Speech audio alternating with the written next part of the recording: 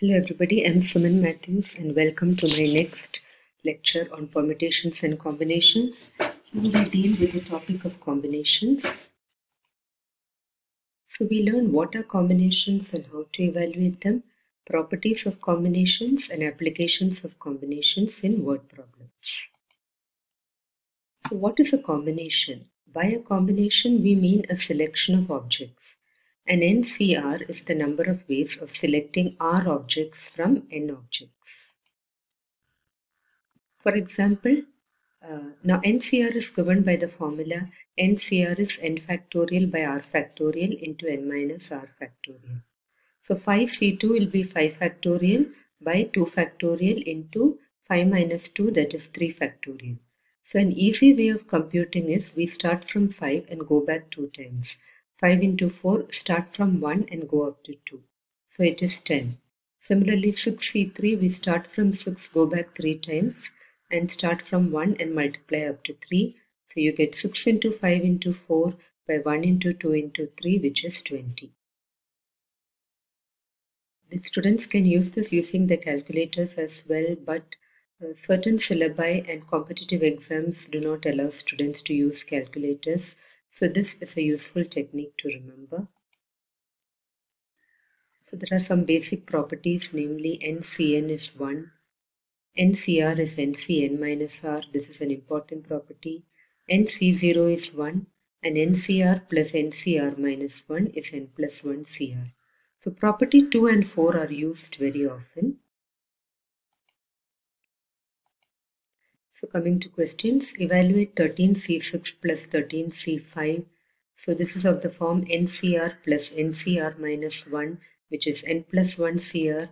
So I get 14C6, which is 3003. Coming to question 2, if 27C3R is 27CR plus 3, find R. So 27C3R is 27C, 27 minus R plus 3. We use the property NCR is NCN minus R.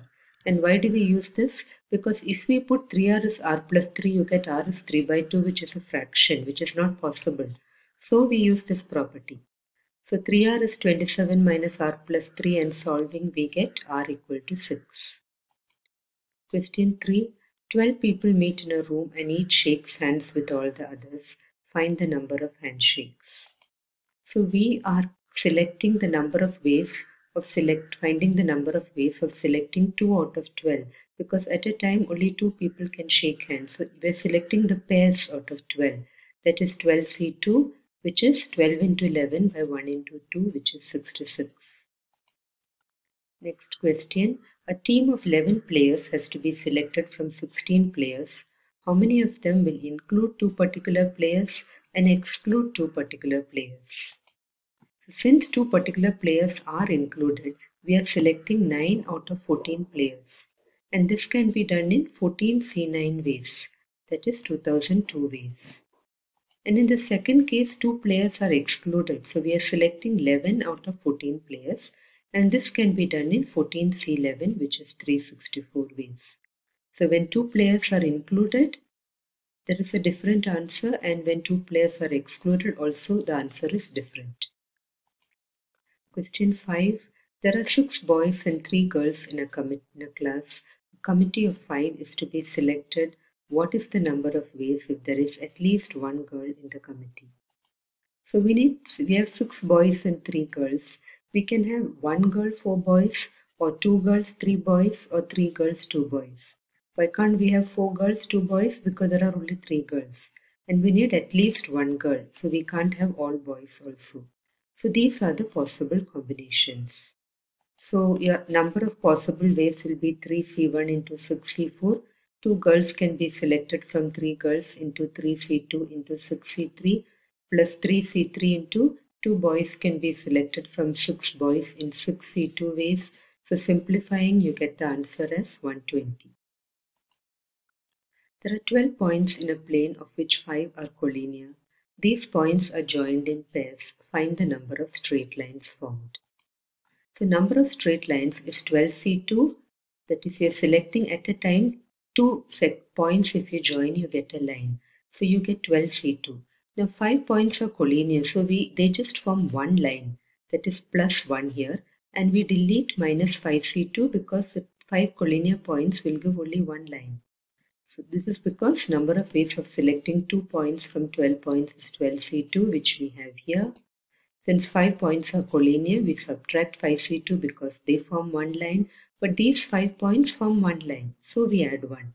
Hence the answer 12C2 minus 5C2 plus 1, which is 57.